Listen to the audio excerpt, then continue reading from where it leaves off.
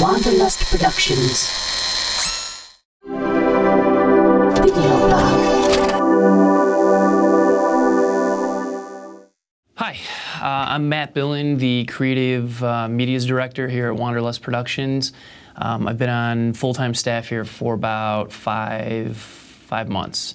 And I am kind of a jack of all trades. I would call myself gifted, but people laugh when I say that. I'm not quite sure why. What I really mean by that, though, is I'm kind of a jack of all trades, and master of none, as they say. So I get to do all kinds of things like camera work in the field in many different exotic places. It's not quite National Geographic in the Amazon, but we're like the next best Christian equivalent. And I also do motion graphics, I do some audio cleanup, I do sound engineering as well as music production, so I actually get to create a lot of the music we do, sound effects, things like that. Photography, and I'm just constantly trying to learn new things to try to keep up.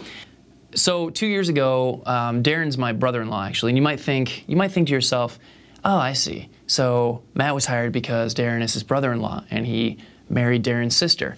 That would be what you would think, yes. But as I said, I have kind of an aptitude for some of these things, so I was a good hire anyway, I'd like to think. Anyway, 2 years ago for Furious, I'd done a little bit of work on the deluxe edition for Finger of God, and I was really getting into video about 5 or 6 years ago, and I did some independent films and things like that. But Darren asked me if I would do the music for Furious Love.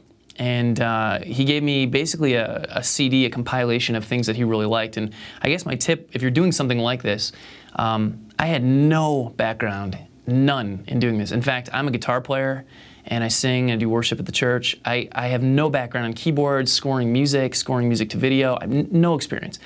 So the way I did it initially was Darren kind of, you know, I was with him on a lot of the trips, so I was filming, so I could kind of get a visualization, but he kind of told me I like this style, and Moby, Coldplay, you know, those are some of the bands that we like, and some others instrumental things, and I tried to kind of not so much copy what they were doing, because that is pirating and that is illegal.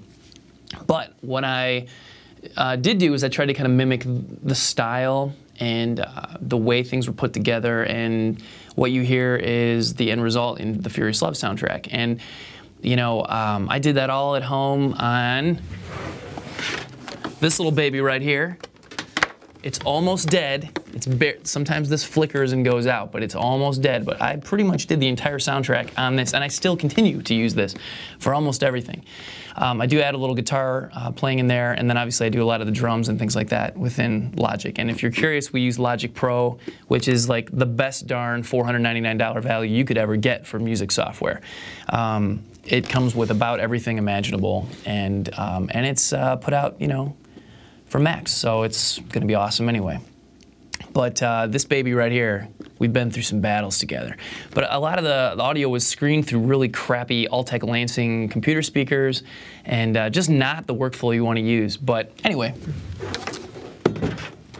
that's how I cut my teeth, as they say. So here I am 2 years later as a full-time member of the staff with a little bit nicer setup, better monitoring and monitoring is very important, by the way. Spend the money on the monitors, that's very important. Or at least a good pair of headphones. And I do everything right in this room. It's covered in 30% soundproof acoustical tile, and as my heater kicks on, it makes noise.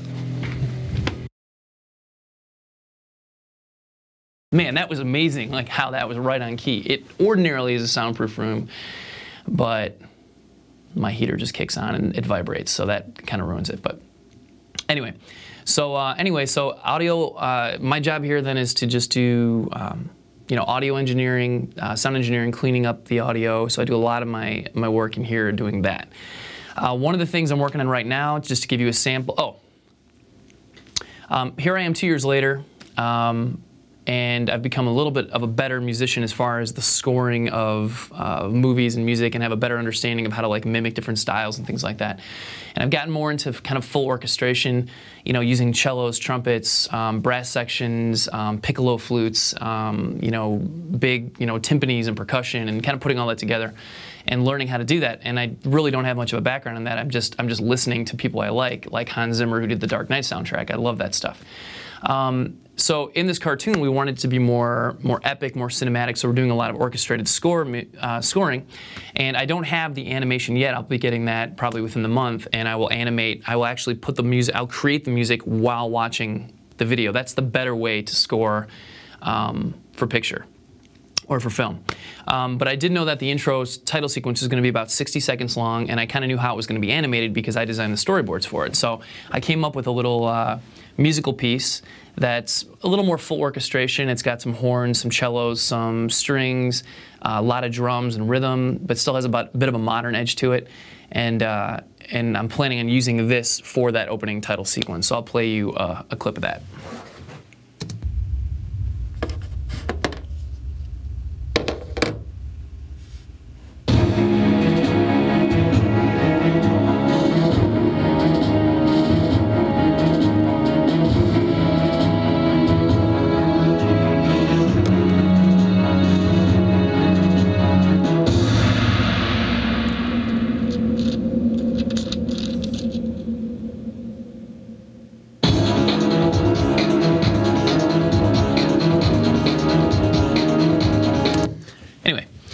So it gives you a sample of what I'm doing, and honestly, I just play around a lot. I mean, I think that's the best way to come up with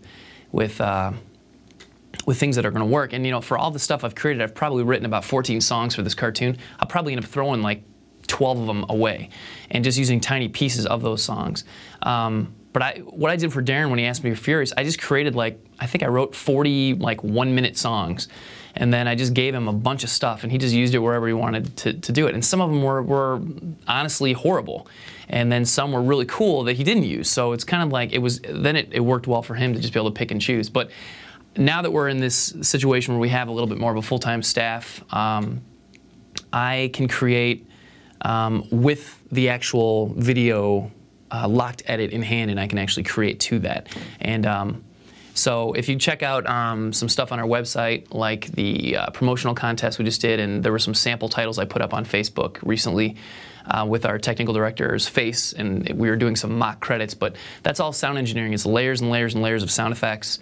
That kind of stuff's really, really fun to do.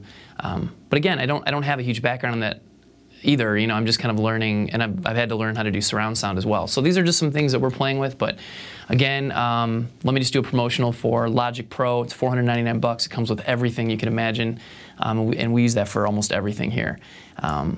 For the cleaning of audio, we use Soundtrack Pro, which easily round trips with Final Cut Pro, which is what we do all of our editing on. So that's a little different. But anyway, so that's just a little sample of what I do here. We're going to be dropping some video blogs once in a while just to keep people up to date on, you know, what it is we do here. But yeah, I mean, I have a pretty cool job. I get to create all day. Yeah, there's some kind of menial tasks of cleaning up audio, and especially when a major project's getting finished. But for the most part, I get to just be extremely creative, think outside the box, and just come up with whatever I can. So, and some of which we use and some of which we don't.